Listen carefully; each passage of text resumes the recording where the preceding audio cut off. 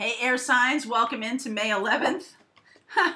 We're looking at your sun, moon, rising, Venus reading for May 11th for Gemini, Libra, Aquarius. What's going on for you guys in your relationships or in pending relationships?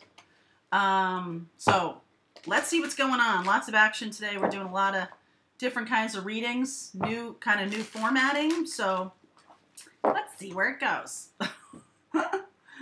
So it's like a big challenge to keep it in my brain. Oh dear. Okay, so yeah. Either that's really good sex or really big trouble. Or both. Or both. Oh my goodness. So someone's making a decision about walking into that fire. Someone is making a decision about walking into that fire. Look at this. Wow. Check this out. Right below the devil card, 2 of Wands. See, look at walking into that fire. This person feels love. So they're like, I'm walking toward that fire. Little Doors action there. Come on, baby. Light my fire. Definitely feels that way to me. I can hear the song playing in my head right now. This person is standing there going, do I walk toward this? Really? Do I want? Really? Do I want that? So we'll see. The other person is like, I'm gonna cut you. The other person is like all about the truth right now.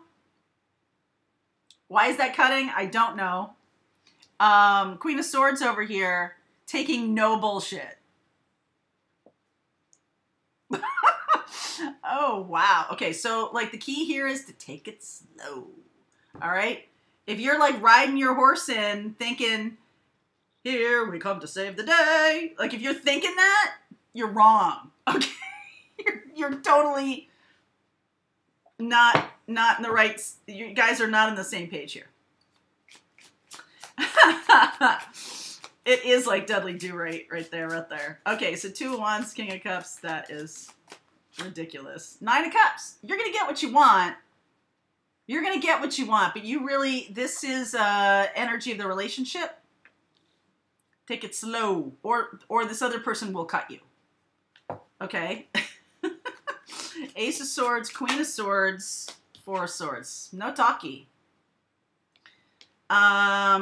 Truce, though. It's like, for some reason, I mean, this devil energy has been hanging over this relationship for a while, I think. Let's see, Page of Pentacles, or Knight of Pentacles up here, moving slow. New journey. Oh, yeah. Someone here has been a pack mule for this relationship. And I think that's about to end. If it's been this Queen of Swords, if you're the Queen of Swords air sign, and you have been a pack mule for this, done. Like, zero feeling. There's no feeling over here. It's just like, I'm done with this. This other person, if this is you over here, air sign, you're feeling love for this person. You want to come in and share your love and all of that stuff. And you better, you know, knock on the door. Don't just walk in.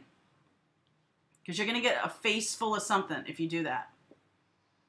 Yeah, so I'm just curious. So let's do this. What is the devil card here? Give me some clarity around the devil card here.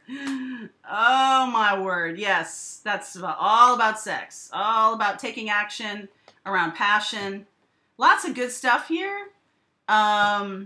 Feels like there's been either a misunderstanding.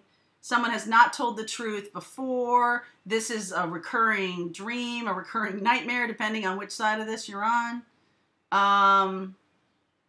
And it makes me feel that way because of this 10 of Wands. There's been some taking advantage of.